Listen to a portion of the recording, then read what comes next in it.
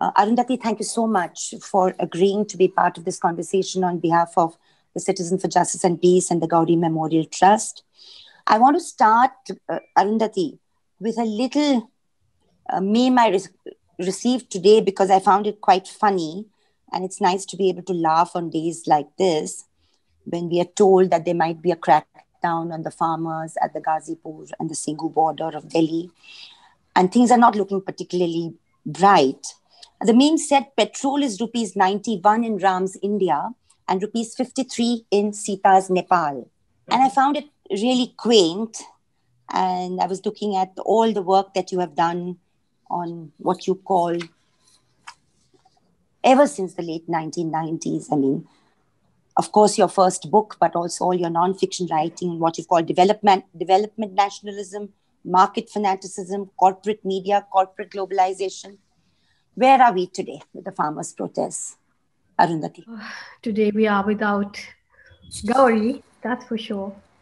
And it is without so many of our comrades who are in jail, who are, the space for any kind of, not even dissenting opinion now. The only space that's available is just open adoration of fascism. And I think that's a very difficult place to be in. However, I do think that we have to look at the farmers to learn from them how to reclaim a very wide space, a space where people who all these farmers unions, all of us who have followed, the debates on agriculture and so on for so long, and who know a little bit about Punjab, that it's an amazing thing for people with, who have so many internal differences of opinion. You have big farmers, small farmers, landless labor. All of them have come together because they realize, like did the people protesting the CAA same time last year, that we are facing an existential crisis, and therefore we really need to not marginalize ourselves or think of ourselves as marginal. We have to understand that we're taking the space, and we have to take that space, because the ground beneath our feet is being hacked away. I often think about how, in the 60s, people were talking about revolution. They were fighting for the redistribution of land and wealth. It slowly got squashed, and then it became the big battles against displacement. Then it became, people just begging for whatever little land they had not to be displaced. And then it has now come to people having to beg for their citizenship, So the erosion on the one hand is enormous, but also I think the intellectual understanding about what is happening is getting very much more sharply honed, because in the 90s, when we used to connect corporate globalization, growing, waltzing arm in arm with this communal project, people were quite, suspicious of why we were making these connections. But today you can see it so clearly. Yeah, I think that's very well put, because even Gauri's life and lived reality, if you like, her mission, if you like, reflected this wondrous intersectionality, because she was able to traverse, whether it is India's indigenous women, Adivasis, the homeless, Dalits, survivors and victims of mass targeted violence, impending fascism, proto-fascism. Gauri, in espousing this so effectively and their cause so effectively, became, a symbol. So when those brutal bullets got into her on 5th of September 2017, and the outpouring we saw on the streets of Bengaluru on September 12th, we were looking at the people there, and there were these Adivasi bonded labor who wept in sorrow. And we were asking, Kavitha and I, why did they weep? Was it out of, hope sense of loss of hope, a loss of connection. What she symbolized, Nanu Gauri, I am Gauri, echoed everywhere. And I really think that this farmers' movement and the anti-citizenship amendment act movement, anti-CARC, NPR last year, brought forward these intersectionalities, Gauri's transition from just a mainstream journalist to something so much more embodied. And your work, Arundhati, also has constantly traversed these different planes, even fiction, non-fiction, essays. The last one you wrote during the pandemic, the one you wrote, in 2001, the one you wrote, on the big dams, which is the greater common good, which then, of course, the two major periodicals, Outlook and Frontline, published in part or in full. I'm not a great one for conspiracy theories, but was there any reason why the pandemic article appeared in the Financial Times and not in an Indian publication, Arundhati? No, there wasn't any real reason. Actually, the FT, the Financial Times actually asked me to just, say a few words, because they were talking to a whole lot of writers, and as soon as the lockdown was called and the migration, the walking started, I just couldn't stay at home. I had a media card because of the fact that I work for Caravan often and so on. So I just went out, and I walked with people and I spoke to them. And when I started to write about it, I called the FT and I said, listen, I know you want 300 words, but, that's not what I can do. It's much longer, so forget it. So they said, no, please send it. So I did. It was. But as we know, that pandemic was not just an Indian story, although the Indian story is horrendous, and the lockdown and how it was called, and the 4 hours notice, and of course I've written about all that. But these days, of course, it doesn't even matter whether it's an Indian publication or an international publication. Everything's on the net. So yeah. Yeah. I mean, you spoke there of the winter of 2019 and the winter of 2020. And I think it's important to remember, as you said at the outset, that the winter of 2019 also in India and Delhi was a very spectacular winter in terms of resistance and protest. Yeah. Though, of course, it deteriorated very callously into the February 2020 violence against, again. The pattern is so similar, isn't it? What happened then, sort of spinning it into a pogrom, politicians so openly doing that, calling for violence, literally, and you could see the police supporting that. And what happened in, during Republic Day, once again, you can see, a person very close to this ruling establishment, using it to kind of try and slide the ground from under the feet of this spectacular and very peaceful protest. But I think that the farmers are showing a great deal of wisdom and political spine, and I don't think you're going to be able to turn them over that easily with this kind of moment. If you look at the issues that you have touched over the years, I mean, there have been so many of them, but there are also some fundamental issues, whether it is, I mean, yourself, you said displacement, 33 million to 56 million in the first 50 years of Indian independence.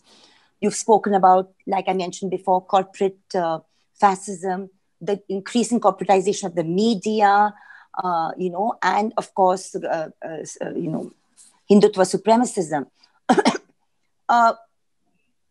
The world also is not a very nice place at the moment. Many other countries are also going through these kind of bitter shaking up from within. What sort of resistance do you see building up, considering you've been close to movements on the ground, very close to activists on the ground? You've seen how some of the protests and activisms have evolved over the years. What do you see as a writer, how things will evolve? Well, Teesta, first of all, I think, although for the last 20 years, whether it's fiction or non-fiction, I've never seen myself as someone who necessarily writes about issues, It's always Yeah.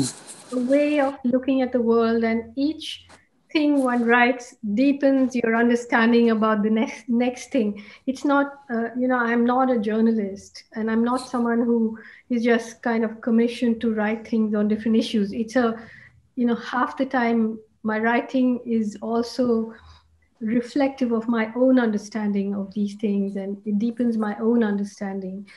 Now, as we know, if I can just put it, conceptually, uh, often the way I look at it is that there were, these two locks that were opened in the late 80s and 90s, the lock of the Baki Masjid and the lock of the bazaar.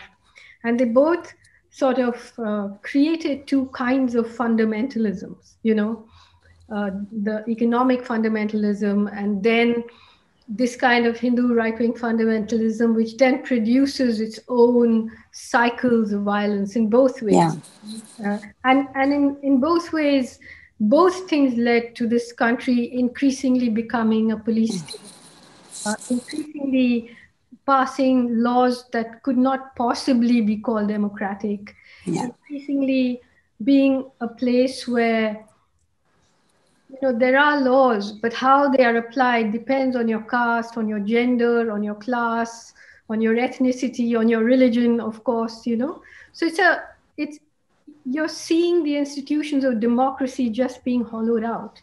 And then when you begin to speak of these, and now we have a situation where, I mean, we have 63 of the richest Indians who own more money than the annual budget outlay for the union budget for last year. And you have, uh, like the Oxfam study recently, which said that, Yeah. during the lockdown, I mean, during the corona pandemic in India, the richest 100 Indians increased their wealth by 35%, while, in April, we were hemorrhaging some 170,000 jobs an hour. Yeah. So, so, and then you have things like these farmers' laws, where increasingly that not just the wealth, but the control, the resources, the power is getting into fewer and fewer hands. Then you have the electoral bonds, which allow anonymous funding of parties. So you have a sort of hermetically sealed pipeline where money and the power is just going around and around in these very ever smaller concentric circles. And if you critique these, the BJP has now become the richest party in the world, I think. And then they'll turn around and say, but what is the alternative? You know, because we are then supposed to look for an alternative, a person with a bigger chest or more money or more power, like another king. Whereas we actually need to to look for people who understand this country, who have a heart, who love the people in this country. We've become like a country of ordinances and ambushes and secret announcements, and you know the citizenry is being treated as if it's an enemy by the government, Yeah. including people who vote for it. You know, Yeah. Yeah. so we need to know that this kind of demagoguery, this kind of uh, concentration of power is not what we want. So the alternative has to be to make space for ourselves by like the farmers movement or the CA movement. We try to expand the space, and then something torpedoes these protests, and that space is shrunken again. But we have to keep expanding it at every level. I mean, at the level of resistance on the street, at the level of art, at the level of literature, at the level of cinema, at the level of political parties and political leaders and elections. We have to know that the answer to what is the alternative is everybody but these people is the alternative. Everybody. What about our institutions then? We talked about our laws, and you talked about the kind of laws that are being passed, ordinance after ordinance. The last time we spoke was soon after the Bhima Koregaon first crackdown in 2018, and you expressed a lot of concern about Umar Khalid. and he's in jail today. And so is Stan Swami, and so is Varavara Rao, and of course G.N. Sai Baba, whom you write about so often. But it's not, it's of course about these individuals first, but it's also about that the parliament, to use the words of a young Kashmiri who spoke to me soon after August 5th, 2019, when he spoke about parliament being used to demolish democracy brick by brick, parliament being used to demolish democracy brick by brick. And there's a list of dark laws now, You have the Citizenship Amendment Act, you have the UAPA Amendment of 2019, and also of 2004 and 2009 before that. You have the farmers' laws, 3 of them. You have the labor codes, which, have overturned 48 pieces of labor legislation that gave some amount of dignity in the workplace. You have the Uttar Pradesh Damage to Public and Private Property Ordinance that is actually penalizing young rickshaw pullers or older rickshaw pullers for no crime that they committed, and their little holdings are being seized. You have the love jihad laws.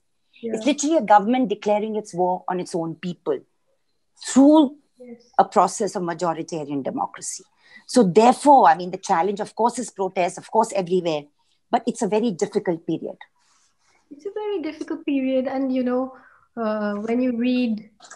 when you read history, you know that human beings have been through even more difficult periods, and we have to somehow get through this. I don't know what I can say in terms of, obviously in a conversation, I can't be like, oh, Arundhati, what is the solution? X. No. It's not that, All I can say is that as the breath is squeezed out of our bodies, our lungs have to expand as much as they can. We have to learn ways to keep these spaces open. We have to learn ways in which to continue to write and communicate what we need to communicate. And we really have to also learn ways not to spread hopelessness, not to spread despair. We have to learn, because so many people are brave, and so many people are so funny. So many people refuse to stop laughing at these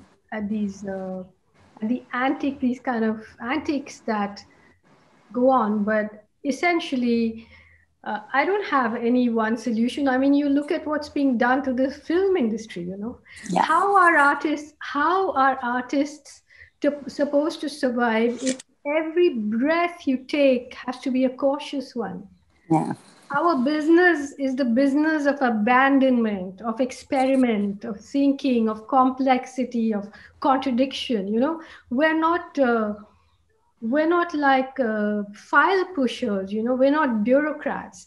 We have to be allowed to make our mistakes. We have to be allowed to say things that people don't want to hear. And if we're not allowed, we have to do it anyway. We have to find ways of doing it, of surviving, of moving forward, moving back, moving sideways, and always taking that risk of pushing the envelope, forward. So I wanted to read something from one of my essays about. In fact, it's a part where I'm talking about Gauri. I just mentioned it's from a lecture that I had to do called it was a lecture designed to be delivered Trinity. I read that. Yeah. Talks back. Yeah. So for some of us, every sentence spoken or written, real or fake, every word, every punctuation mark can be torn from the body of a text, mangled and turned into a court notice, a police case, a mob attack, a television lynching by crazed news anchors, or, as in the case of the journalist Gauri Lankesh and so many less well-known others, an assassination. Gauri was shot dead outside her home in Bangalore in September 2017. Assassination is the extreme end of the spectrum. Elsewhere on it are threats, arrests, beatings, and, if you're a woman, fake videos and character assassination. And not to forget the she should be gang raped threat. Attacks on people with a profile like me, whether they are wildly defamatory or absolutely true, or physical assaults on meetings and stages, or legal harassment with false cases, are usually appeals for the attention of the BJP High Command by political workers aspiring to promotion, a kind of job application. Because it's well known that those who show this kind of initiative are often rewarded. Lynchers are feted, those accused of murder become cabinet ministers. In keeping with the spirit, well, I'll just skip a little bit. Anyway, all this is nothing compared to what millions of people in India are having to live through. I mention it only in order to think aloud about how this continuous, unceasing threat affects writers and their writing. Each one of us reacts differently, of course. Speaking for myself, as the pressure mounts and the windows are shut one by one, every cell of my writing brain seems to want to force them open again. Does that shrink or expand writers, sharpen or dull them? Most people, I imagine, believe it would restrict a writer's range and imagination, steal away those moments of intimacy and contemplation, without which a literary text does not amount to very much. I've often caught myself wondering, if I were to be incarcerated or driven underground, would it liberate my writing? Would what I write become simpler, more lyrical perhaps, and less negotiated? It's possible. But right now, as we struggle to keep the windows open, I believe our liberation lies in the negotiation. Hope lies in text that can accommodate and keep alive our intricacy, our complexity, and our density against the onslaught of the terrifying, sweeping simplifications of fascism. As they barrel towards us, speeding down their straight, smooth highway, we greet them with our beehive, with our maze. We keep our complicated world with all its seams exposed, alive in our writing. On June 30th, 2017, that is 2 months and 5 days before she was shot dead, I saw and read a Facebook post by Gauri where she links to an article and she said, I love this novel by A. Roy. And she's Yeah, talking about she the Ministry of Unfinished Happiness and she Utmost Happiness, Ministry of Utmost Happiness. And yeah, sorry, she sent me a I mean, just before she was killed, actually, she sent me a photograph of herself holding up this book, which I still have yeah, with me. yeah. Mm. And then I remember when you gifted me the book, and before that I'd read it, and I was just thinking about the graveyard and what you write about the graveyard there, and about the fact that the graveyards are mostly Muslim. And then suddenly I thought about Kavitha. I suddenly thought about our Gauri's graveyard, because she's a Lingayat and she's buried, and so is her father. And Kavitha has recently reclaimed even Parvati Lankesh's graveyard, just now, and she was there on the 26th of January. And then I thought of the word Azadi somehow, because it's there, of course, in your book, but also because what the word Azadi has come to mean for Indian politics and on the streets of India, following the JNU agitation and Rohit Vemula's death, and how the young student leaders were incarcerated. So language and protest and culture is also becoming quite joyful and very, very subversive. So Yes, it's also and quite, I yeah. mean, we have to find those seams, and expand them. And sometimes, there are times when the tide is rising, and you've got to know that you've got to secure yourself somehow. You've got to take that space, and then wait for the moment when it will pass, because it will pass. Whatever becomes of us, it will pass, and we will have to face it down, and we do have to read and remember people who have been through so much more than we are going through now, and have survived. And it's also, I think, we've got to understand that things like court cases and appealing to these institutions. If you read history, like one of the moments where Hitler was given a stage to perform on was when he was accused of sedition, and the judge gave him an opportunity to perform. So it really it was really something which sped up Germany's journey towards fascism and Nazism. Uh, we're up against something huge, and you know it's really I feel that culturally, with music and art, with protests, with all these things together have to come. It'll never happen with some bureaucracy or some one case that we won or some one enlightened judge that gave a good decision. Although the good thing about legal legal a legal approach for me is only like you have done in Gujarat, like whatever happens, whatever happens with the Assange Jeffrey case, the compilation of that documentation will be history. That's important. I mean, that process is history because that is truth telling. I mean, with all your acceptance that the institution is not just conservative, but often very archaic when it deals with evidence. Yeah. And particularly evidence which is like prized open from within intelligence bureau records and within a fire control room messages. We have to keep the records. We have to keep the evidence, regardless of what happens. Those times, like the JKCCS in Kashmir does. It's been kind of almost shut down now because the evidence compilation is so threatening to the state. But you have spoken about 8,000 to 10,000 disappeared in Kashmir with the graves there. And we are facing something now, like something of that magnitude with the humanitarian crisis in Assam, where there are 2.2 million people who are completely facing the specter of statelessness, and no courts in the world. I mean, we've calculated and we find that if you look at the court solution, it'll take 234 years at the average with which our court cases go in this country. So there's no way a court solution is possible because it's 2.2 million people with their families who are excluded from NRC, who are sorry. No, and that calamity is what they wanted to import into the rest of the country with the NRC, CAA, NPR, So, I mean, it's, and you see, these man-made catastrophes from one after another, from demonetization to GST to,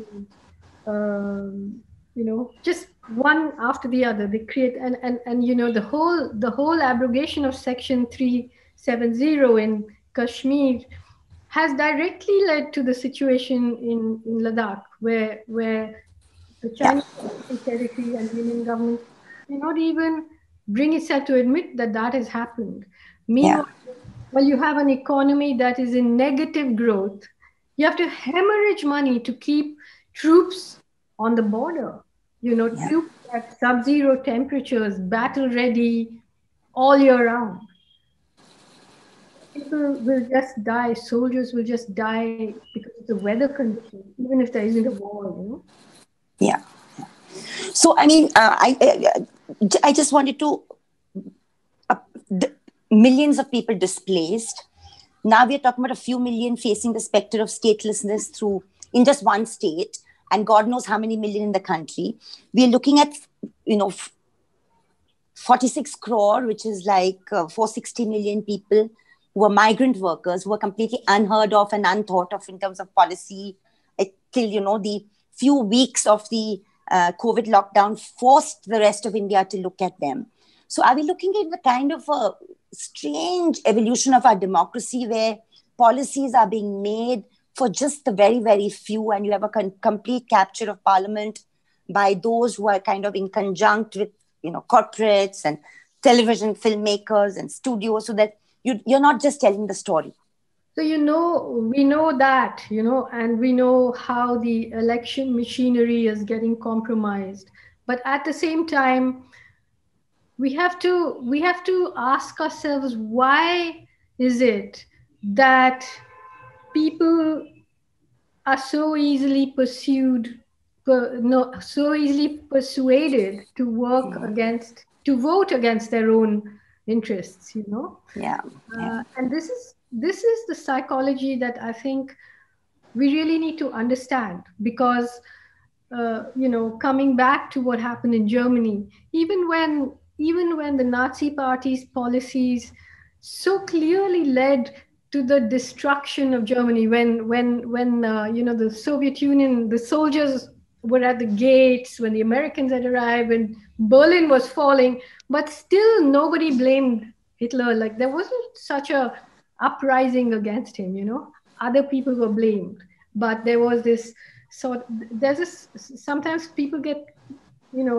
caught in a kind of psychology which is hard to explain, right? I mean, when Stalin died, people in the gulag, in the camps, wept. People who he had put into the camps wept. So how is it that we are increasingly stuck, getting caught up in this? I mean, not we as individuals, but whole masses of people, uh, I think that's a very troubling question. And it's a question that is very difficult to find an answer to, because people try in different ways, but I think it's very difficult to actually, kind of clinch an answer to that one. But we find, for instance, there are moments of sheer breakthrough, like the farmers' protest show us, or the anti-CA protest show us, when other unities are forged and other realities come to the fore. But Yeah, suddenly then after, yeah. Has a lot to do, if you look at the actual figures, of Yeah, how yeah. many people actually came and voted for the BJP in the last Yeah, election. yeah, yeah, yeah, 17% or something, yeah, but yeah. but the mathematics is figured in ways that allow a victory, even if it's just a small minority that has actually voted them in. They come into power in a majority, but it's a very, very troubling situation, where how is this going to break through? Because at some point you're going to see a country torn apart, a country that, there's the threads are wearing thin, even the ways in which this government functions. It's not eventually the anti-CA protests, the farmers' protests, none of it has gone away, even though it was broken up. The anger is simmering, and it's about much more, though the demands are to repeal these three laws. The rage is from much more than that, because you can see people in economic distress, uh, unable to see the future. Yeah. And yet we've got a kind of crazy kind of beauty in our pluralism, in the way that we negotiate spaces at different levels, even with the cruelty.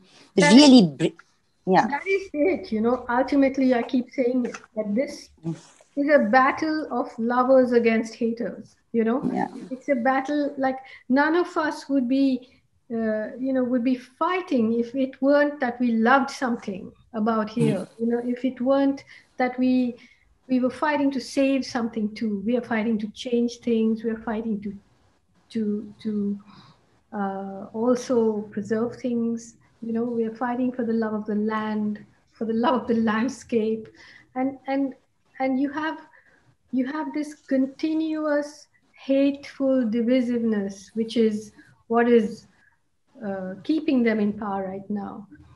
But I don't think that it can last much longer, depending on the scale of history that you choose to.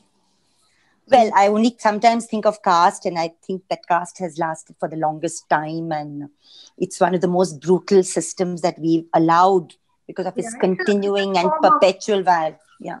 it's a form of micro-fascism, where Yeah. Yeah. it works at every level to keep the big structures in place. And when you look at you know when you look at the people, the dynasties that own the big corporations, when you look at the media family dynasties, you see a situation where a very small caste class elite controls all resources, all money, all decision making, and as I said, funnel and the pipeline funnels it through the political elite, and the money goes round and round, the power goes round and round, and it has for centuries for sure. But that doesn't mean things have not also changed. You know, things Yeah, have yeah. No, you had a Phule, you had an Ambedkar, you had a Nanak, Kabir. Before that, Basavana in Karnataka, who actually threw open spaces historically, even though they were faced with killings and genocide as reprisal. Uh, I mean, I somehow tend to keep coming back to this question with you because I did it last time as well, but I'm going to because it's about Kavitha Gauri as well. And I really was very, very impressed by that one first essay that I read of yours, which is the Great Indian Rape Trick, which I think was 1993. yeah. And particularly because I remember a lot of very, very important conversations happened because of the celebration around Bandit Queen, and many of us were quite repulsed by that film, and therefore that essay, I think it was in the Sunday magazine that Yeah. you wrote it. Yeah, yeah. And so that's for me when Arundhati Roy, as a writer and as a critique, has stayed as a name. Would you just like to talk about that a little bit? Because you look at that and you look at the Hathras case, which happened last September, and that hasty cremation, and then look at the series of violent crimes in Uttar Pradesh at the moment against young girls and women, particularly Dalits, and it's You just can such see a, that, I mean, you can see how, even the kind of patriarchy and misogyny that is intrinsic to this regime is becoming institutionalized and keeps yeah, appearing in the speech and the ordinances and all of that. I mean, Madhya Pradesh wants women who are not living with their families to register with the police. yeah, yeah, yeah, You have yeah, and as you said, the laws of, I was looking at the UP ordinance against religious conversion, and while obviously it's openly hostile to Muslims and Christians and so on, if you look at what it's saying about women, and it also equates women, Dalits, and scheduled tribes with minors, you know. yeah. Yeah, it says So infantile, no agency at no all. agency whatsoever. And yes, and I mean the Bandit Queen essays, the Great Indian Rape Trick. When I saw that film, obviously I'd read the book that it said it was based on, um, and I saw with what glee they showed Poolan Devi, who, as we know, was one of India's greatest bandits. She was the one bandit the police could not find. She eventually surrendered. She negotiated her own surrender, which they reneged on.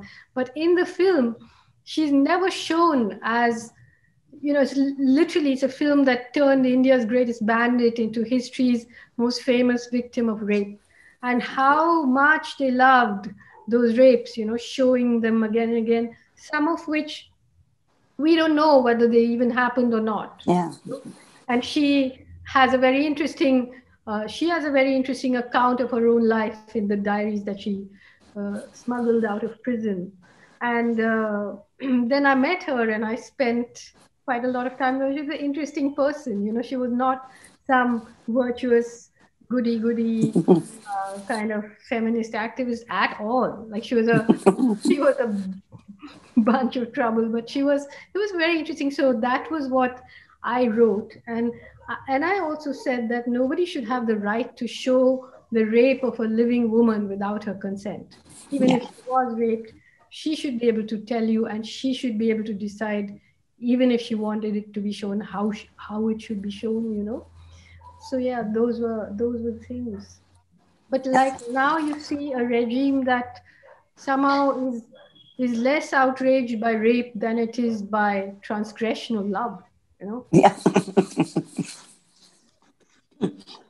And finally, I want to end with a little bit of Kerala because there's so much of Kerala in you and in your work, particularly your first novel, and Kerala responded in a crazy way to Gauri's killing, as it would and expectedly should. And if one thing that Kavitha has done in the last uh, so many years, 3.5 years since I've gotten to know her even more closely, is just go to every single meeting call in every single part of the country. Because young women are saying, that we want to be Gauri and we identify with Gauri and we are Gauri. So what is so But they special don't about want to be Kerala? killed. Hmm?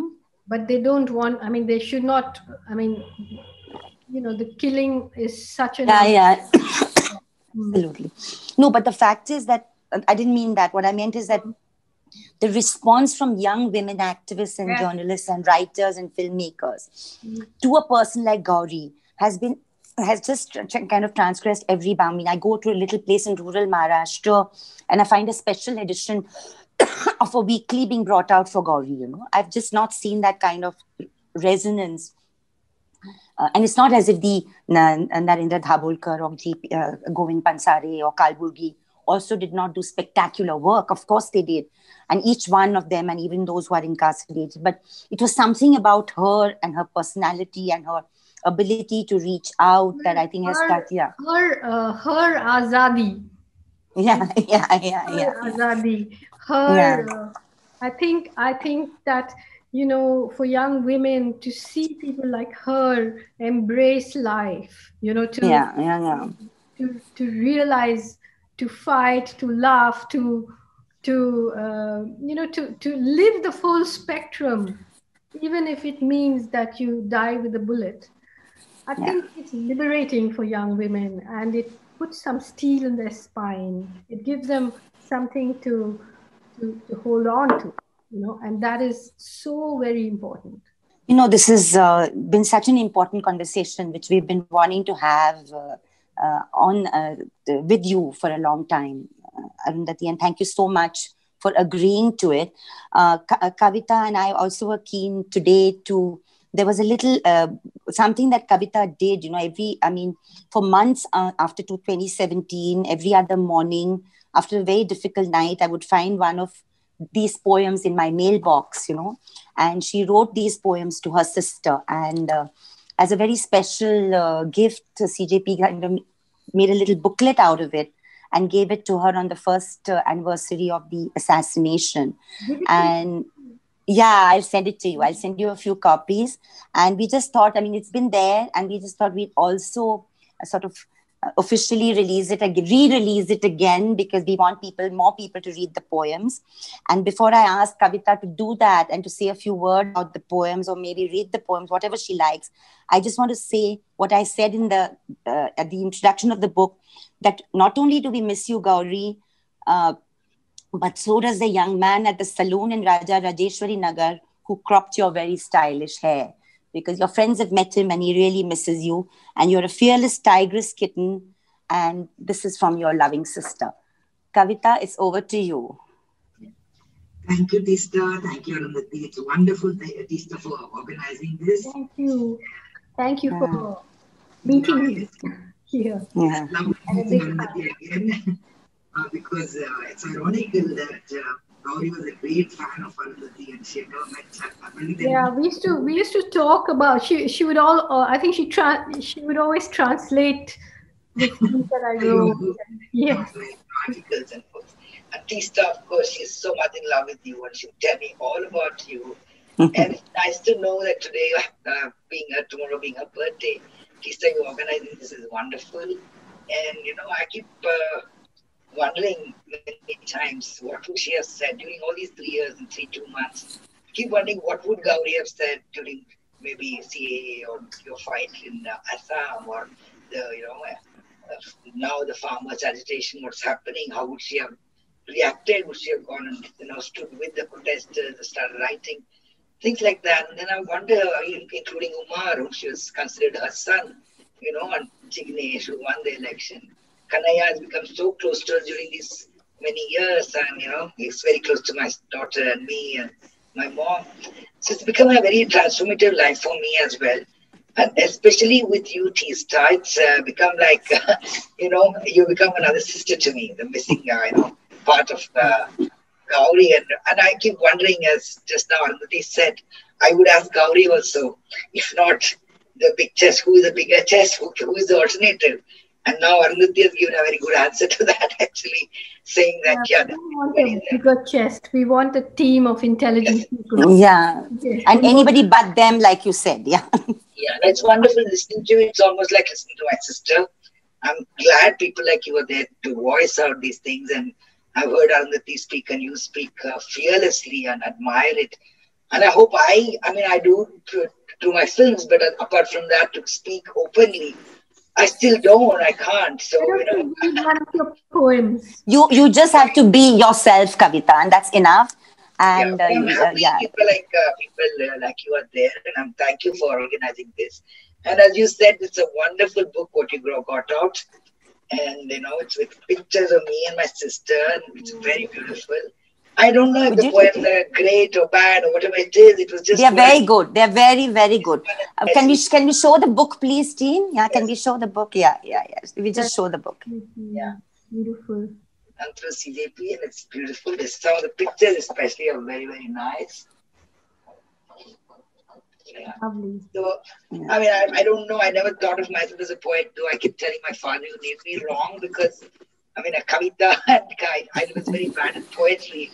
But I don't even know whether it's poetry or what, but it's just my feelings and my anguish when I lost her, and it was painful to sleep or painful to even think, So it's been kind of therapeutic to have people like you and with me and hearing all of you talk. And I just think that in the ministry of utmost happiness, eventually it all happens in a graveyard where someone builds a guest house called the Jannat guest house, and in every room there's a tomb, and death and life then become like separated only by an osmotic membrane, and we just Gauri in the other room, Yeah.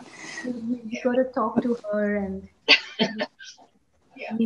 Thank you so much. It's wonderful. And will you read a poem, Kavitha? Will you read a poem? Or I'm you not don't good feel at up reading. You read it, Teesta. You're good at it. You read whichever you like in it. I just chose these ones, if you don't mind. Please, anything. She's written a beautiful one, which I'll take the liberty of reading. It's called The Last 10 Seconds. Sometimes I feel you are here. It's just one of those hectic days. So you haven't visited us. But most times reality punches in my gut and I know you are gone forever. I turn, I shiver, I reel. I feel like puking, but my stomach is empty, much like everything else. Agonized when awake, nightmares in sleep.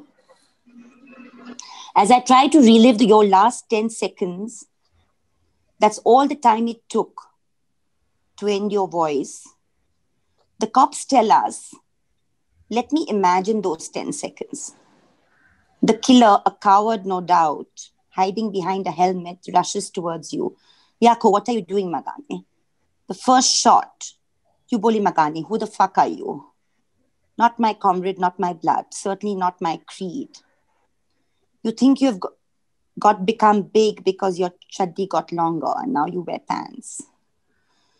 Come end me, let's see. How dare you? I'm never ending. 10 seconds, 3 more bullets, and you were gone. Did Isha, Amma or I flash through you?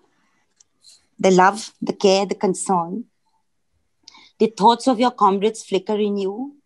The same comrades who converted you from a little chirping sparrow to a roaring tigress. Till the last bullet ripped and stopped it all. You lay there in a pool of blood, but have you stopped? 1,000 others continue your fight. Here, there, everywhere. Every drop of your blood, a protest. With more fervor and vigor, confusing me further. If I voice for the voiceless like you, am I you? If I am silent, am I dead? Thank you, Teesta. That was beautiful reading it. Thank you. Arundhati, would you just like to say something more? I just say that, we're so lucky to have someone like her in our life. We she expanded us, and I think we'll remember that. The Azad Akka. Yeah. Thank you so much. Thank you so much, Arundhati, for your patience. Yeah, in this thing. Thank you so much, Kavitha. Yeah, big hugs, Kavitha, to you too. Thank you, Teesta. Thank you.